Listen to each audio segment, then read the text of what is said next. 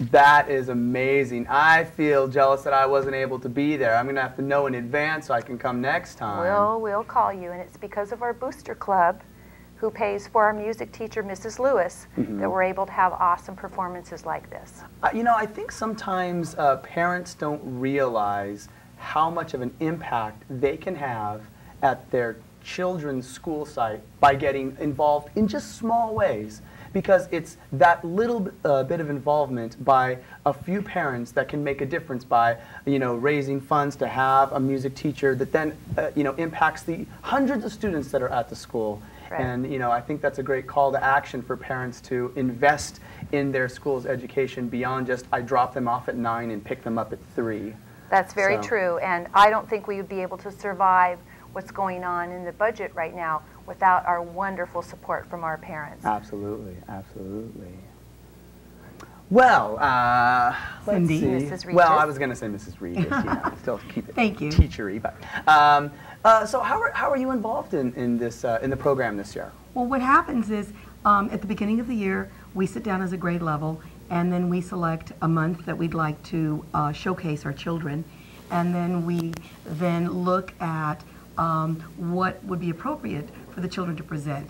And this affords us a venue so that we can show all different children. We have children who speak, we have children who we might choreograph something and they dance, we have children who, well, all children have to memorize a poem, but there's a leader for the poem, there's one that gets the children on stage, off the stage, and it's quite a production from beginning to end. We don't have that much practice time because we are an academic focus school, right? But we want a well-rounded, well-balanced child where the arts are infused into our curriculum. And so not only do we integrate the performance into our curriculum, because we studied heroes, which is a second grade standard in social studies, and poetry and the Lunar New Year, and we have children of various ethnicities at our school. And so we like to showcase their culture as well. So one of the songs that we performed was If George Washington Had Chopped Down the Cherry Tree. And how fortunate are we to have George Washington Here with he us is, today? George. How are you doing, George? Good. Excellent. So, George, you were part of this this production, right? Yeah. And what? Now, you weren't chopping down any trees on stage, were you? No. Okay, that's good. Because that could have got messy. Did you kind of chop down a tree, though, Andrew? Yes. You did? Well, you tell can't them tell about a lie. the tree. It was a fake tree. It was a fake tree. Okay. Was it a person tree? Yes. So there was another. Now, who was playing the tree when you? Annie. Annie. Now, do you know Annie? Is she in your class or in a different second grade class? Different second grade class. And you had to chop her down? But afterwards she was okay, huh? Mm-hmm. Yeah. What did you think about the whole production? Did you really enjoy it? Yes. What was your favorite part of it? Chopping down Annie. Chopping down Annie. When Annie fell down? Yes. Yeah. Well, no, let's pretend that I really don't know much about George Washington. I would imagine in getting prepared for this project and the performance, you probably learned a few things about George Washington. Mm-hmm.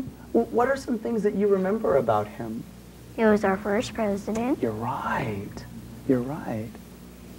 The $1 bill and the quarter. Yeah, so he is important enough for our country to be put on our money that we use to trade goods and service and things like that? Excellent. Did you feel a sense of pride in getting to play that first president? Yes. You want to know a little something? I'm going to tell you a little secret about old George. You know, he didn't even want to be president. They had to talk him into it. That's true. Did anyone have to talk you into being George Washington in the play? Yes. No. Really? Because you wanted to do it. Yeah! Awesome, awesome. And you might want to tell him that you went to visit George Washington's home. Wait, you went all the way to Mount Vernon in Yes. Washington, D.C., or is it in Yes. Virginia, technically? It's in Virginia. Technically. Because we're all about technicalities here, Andrew. Yes. And you went there? Yes. And was he there? No. Oh, good. That'd be weird, huh? He's already dead. He was alive in the 1700s. You're right. You got me. You're pretty smart. Pretty smart, man. I like that in you. So next year, third grade, are you going to get another opportunity to be in a performance next year? Yes. Yes. Excellent. Do you have an idea Do you have older brothers or sisters? Yes. So maybe you've already seen what they've gone through. What kind of thing do they get to do in 3rd grade? Do you remember? That's okay. Just something to look forward to, the same thing, right? They'll host a different month. Okay. So they'll honor whatever activities or calendar events happen in that month, and there will be an equal time given to whatever's happening, whatever the month is. Could be winter, could be Thanksgiving, and we just recognize whatever's happening at that time. So yes, you'll have another chance in 3rd grade. Sometimes in 3rd grade they do a curricular focus like science or mathematics, and then they'll infuse something of the month, but the primary focus for 3rd graders could be a curricular area. And so they learn particular things, and then they present it in a really unique venue. Excellent. So we just had kindergarten perform last month. Oh, Kindergarten did the winter and Follow the Rainbow. Oh. And they did a little jig, and they were all dressed in the colors of the rainbow, and we wish you had been there. I wish I was would've there. I have a daughter who's in kindergarten, and they can do no wrong. That's They right. can do They no can wrong. do no wrong. They are precious, precious, precious. So, well, thank you all so much for coming on the show and sharing that with us, especially you, George, coming all the way from Virginia. That was quite a flight, I'm sure. As George leaves, maybe he could strut his little number that he did as Do he you- was. Would you can be march willing to do down. a Can little you bit of a march? performance Show right him now? how you marched. What do you think? Pretend like you have your axe Pretend and you just. have you have patriotic music and you're marching. It fell. Oh, his, That's okay. his hatchet fell.